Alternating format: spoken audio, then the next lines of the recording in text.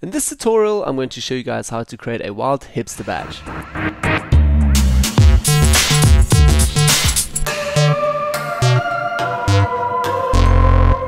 So, hi guys and welcome back to a new Photoshop tutorial. My name is Manny, and in this tutorial I'm going to show you guys how to create this simple hipster badge here with, again, the horns here and a triangle, a few fonts.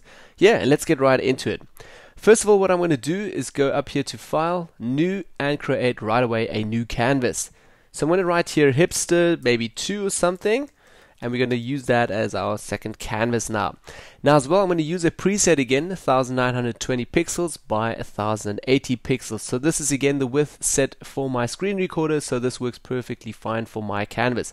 But you guys are welcome to use any size that you want.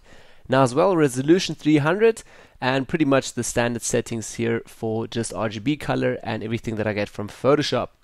I'm going to hit OK, and directly we have a new canvas. Great! So as you guys can see, our background layer is still locked. I'm going to double click on that and just write maybe here background. So that's our first layer now again. Let's maybe just put that L away. OK. Background. Now right away I'm going to give that a beige color. So again I'm going to go here to the marking tool, just select all and hit right click here and fill this up with just a beige color. Let's select color under the content area. And again, I've already got this selected, so it's somewhere over here. If you go all the way down between yellow and like a reddish color, you can find it somewhere over here. You guys can also get all the numbers down here. I'm like just choosing something that I already see here that I like. Maybe a little bit lighter, like so. Okay, and directly we have a beige color in the background. Looks nice. A little bit of like off-white yellowish. Okay, I'm going to press Command D, get out of the selection. As well, I'm working with a Mac. If you are a Windows user, you can use Control when I say Command. Alright, I'm also going to press F, just get out of the full screen mode here and quickly move this Alt. Okay, this is something else. I'm going to move this away for the start. We don't need that. I'm just going to work straight away just with our hipster badge here. Once we get to the horns, I can show you and talk more about this, but for the moment, let's continue here with our background. I'm going to press F again to get out of the full screen mode here, or into the full screen mode. We're not distracted by the background. As well, I'm going to create 2 help guides here just in the center point. So I'm going to go back to my actions here. I also talked about that in a previous tutorial. Going to select my actions and just the guidelines, and we already have a nice center point here. Alright, great. So for the next set that I want to do, I want to obviously create now a nice triangle in here. So I think I'm going to go back to view and just go to new guide again and basically place a horizontal guide somewhere around 80% down here somewhere.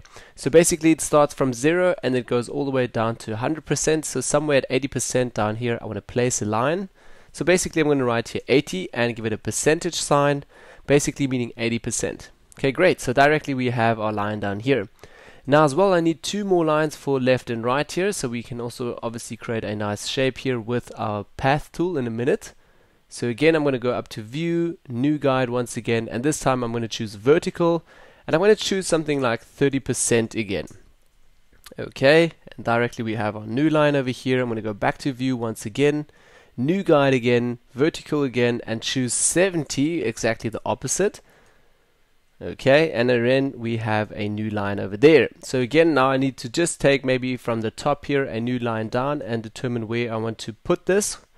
So again, maybe over here, yeah, like another 20% or something.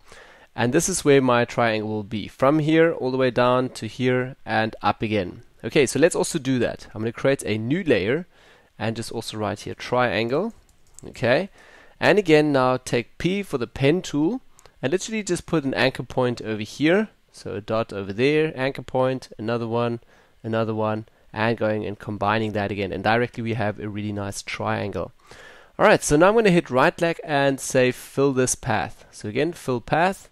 Under the contents area, we're going to choose a color here. This time, actually, like you guys can see already, I want like a little bit of a gray, darker gray, a little bit into the blues as well. So taking this up a little bit, I'm obviously having a look here. And yeah, maybe something a little bit darker, richer. Okay, great. You guys can also get the values here again. I'm going to hit OK again. OK over here as well. And directly we have our nice shape here, our triangle. Alright, I'm going to press Command Shift H together. So I'm just hiding all these outlines here from that new layer, from our pen tool, basically the path. I'm going to press V for move tool and just literally move this up a little bit. Okay, so somewhere over here. Now I can actually just take these old guidelines here, just literally tag them and drag them all the way out, like so. Okay, so they're rid and I don't need them anymore. I just want the focal center point here.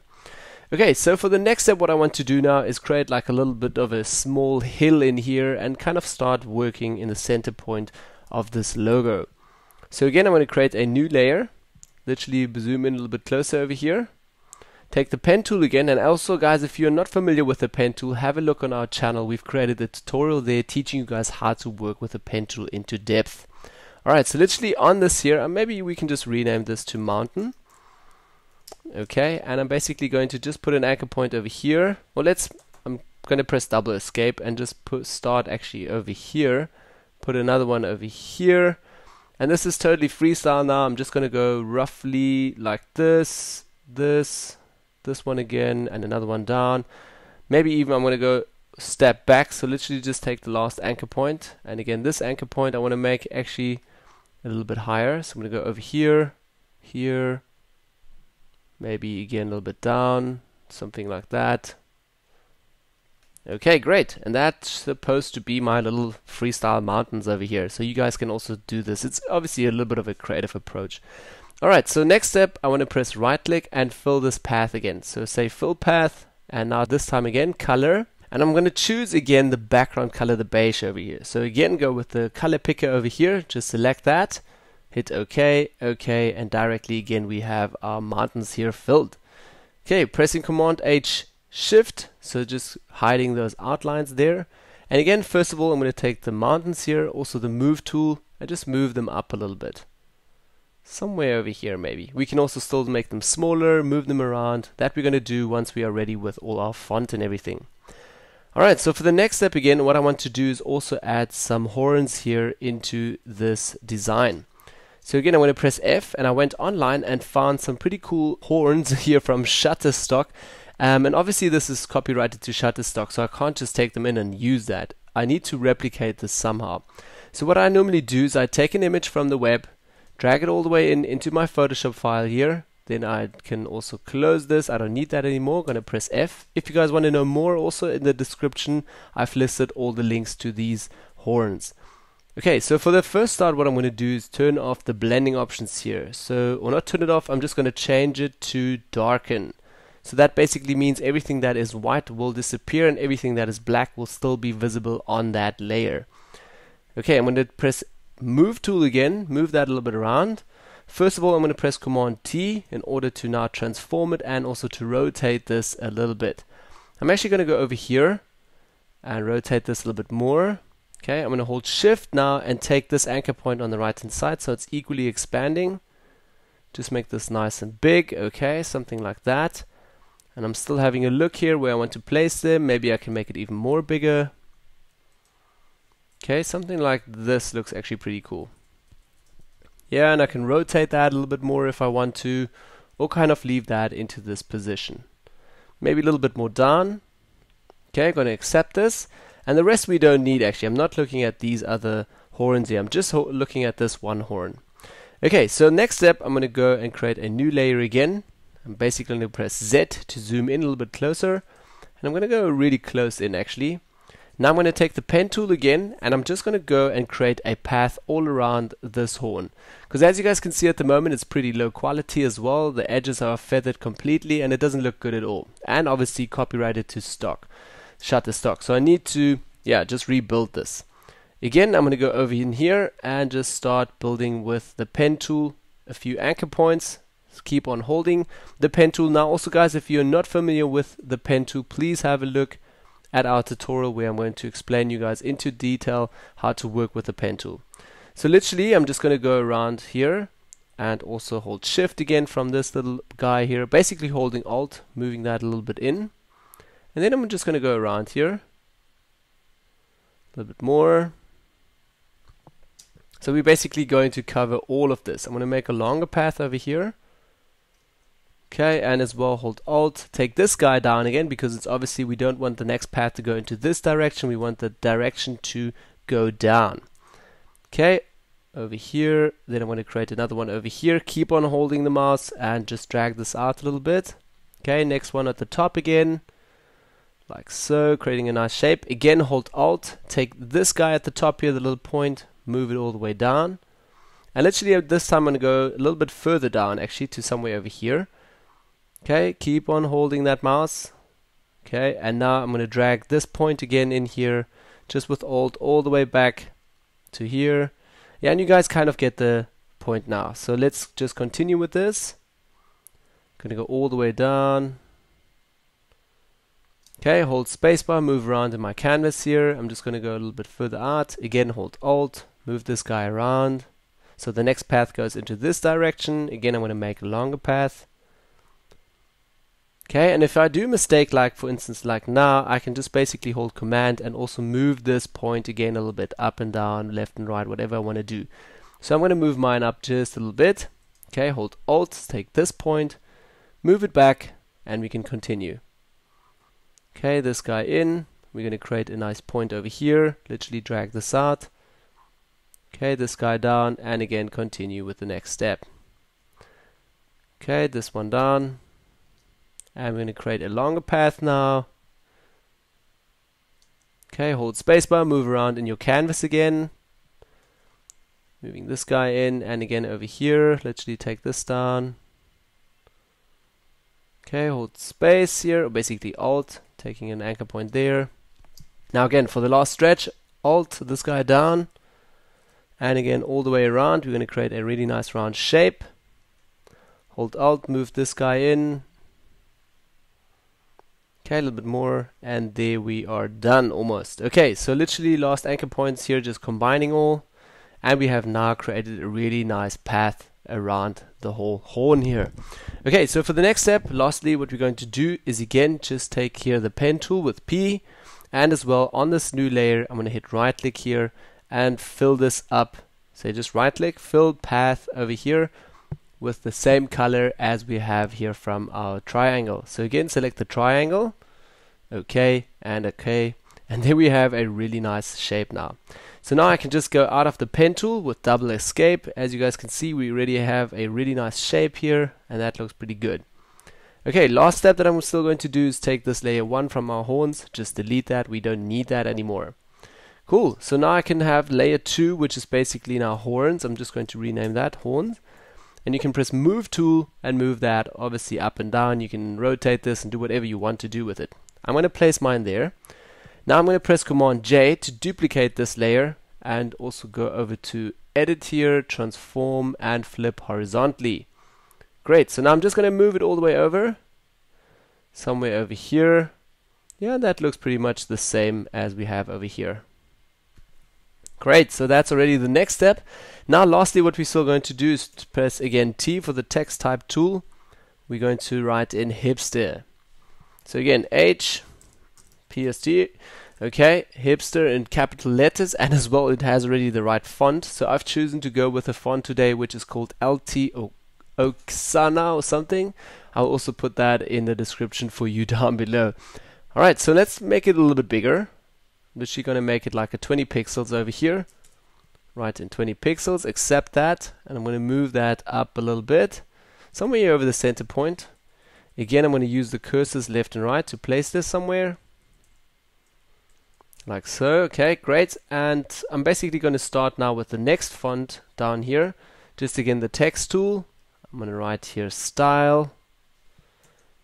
Okay, also in capital letters. You guys can't see that at the moment, it's too big. So I'm literally going to take it a little bit down. And again, I'm going to work here with a font called Helvetica Neue. Where's that guy? It's somewhere over here under H.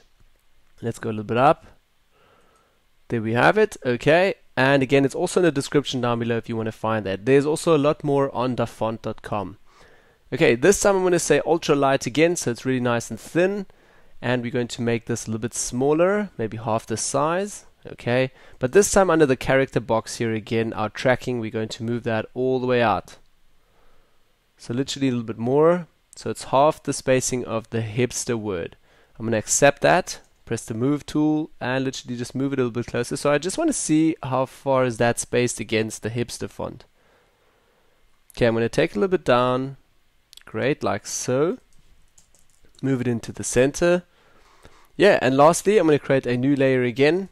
Also just take another help line down. So this is going to be our new center point here. Again, pen tool for P. And literally I'm going to put just like a dot over here, an anchor point, and another one somewhere over here. So I'm kind of having a look at the spacing here. Press right click and say stroke path. Again, please choose pencil and as well the same foreground color as we have from our background here, the peach. Okay, I'm going to say okay that. Okay. And we already have a path there and a really nice thin line. I first of all just have to go to view, say clear guides here, and you guys can see the path over here. I'm just going to press double escape. This takes us out of the pen tool mode. I can also zoom in a little bit closer. And now what I want to do is just erase again a certain piece here. So again, I'm going to press M for marking tool. Also please choose rectangular marking tool. Okay, and I'm literally just going to create a rough selection around here. So now again, I'm just having a look here at this little small gap and this little gap. They're almost the same. I'm going to hit delete, Command D, get out of the selection, zoom out a little bit to see if it feels right. If you guys want to, you can also create some help lines here from left and right. So you have like the real and the right positions for your lines and also the right length here. I'm a little bit too lazy to do that now. Okay, again, style, I'm just moving that a little bit. Yeah, and that looks all good so far. But I kind of think that this whole logo is still, or the badge is still missing like a little small touch here. So what I want to do is go back to triangle again. And I actually showed this also in a previous tutorial. I'm going to double click on here and get into the layer styles. So under layer styles, I'm going to choose stroke. And as you guys can see, we already have a black stroke around here. I want to switch that first of all to the inside. So it's just going in the inside of our badge. Then as well, I'm going to choose maybe like a 6 pixel. So it's a little bit wider.